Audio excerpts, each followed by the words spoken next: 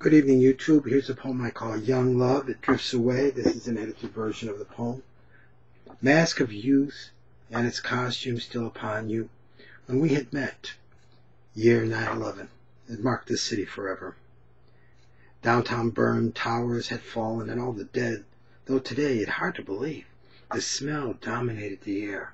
Yet there at the last days of December it was, all the way up to West 26th Street. A bad omen, I guess. You were different then, more girl than the grown woman you are today. I remember that first Christmas Eve and how you had bought silver jewelry. I was at market and you stood before the showcase, studied the pieces, awaited me to make the move and price to drop, bargained without a word. Used patience as your tool. You figured I was in a hurry, wanted to get home.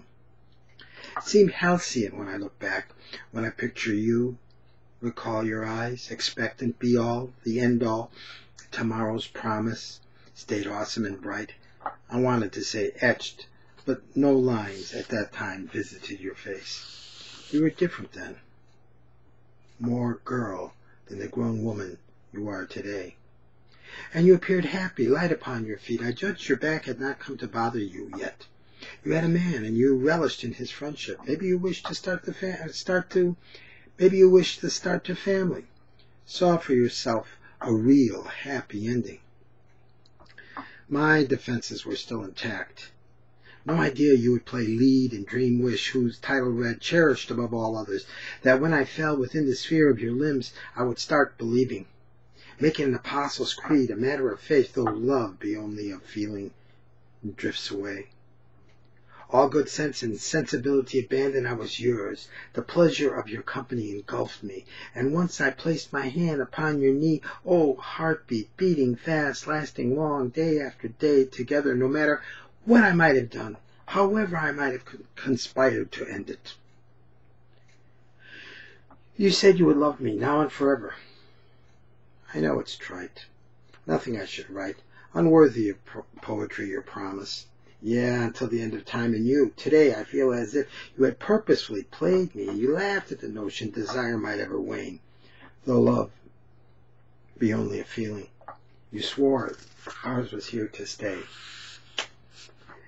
Anyone who seeks, fervently wants dream come true, gets the sense of what I'm saying, knows the terrible desire that were it possible a replay of yesterday's grassy splendor, to enjoy again the glory of the flower, despite the rapid descent, the finality marking every bit of human radiance and beauty, no matter how grand ambitious the effort.